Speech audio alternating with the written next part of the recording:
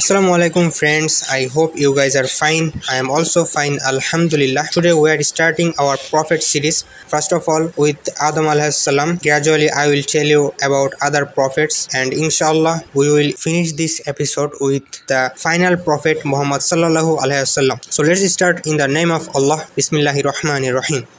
Adam Alaihissalam was the first human created by Allah from clay. Adam Alaihissalam and his wife Hawa Alaihissalam lived in the garden in Jannah and were given the freedom to enjoy its blessings. They were told not to eat from a specific tree, but they disobeyed Allah's command and ate the forbidden fruit by the waswasa of Shaitan. As a result of their disobedience, they were banished from the garden and sent to earth. Adam Alaihissalam and Hawa Alaihissalam repented and sought Allah's forgiveness, which was granted to them. Adam Alaihissalam was chosen as a prophet by Allah and was given guidance to worship him and live a righteous life. Adam Alaihissalam and Hawa Alaihissalam had many children, and humanity began to grow through their descendants. Adam Alaihissalam taught his descendants about Tawheed and righteous living. He is considered the father of humanity and also was a prophet. Adam Alaihissalam passed away at an old age, leaving behind a legacy of faith and obedience to Allah.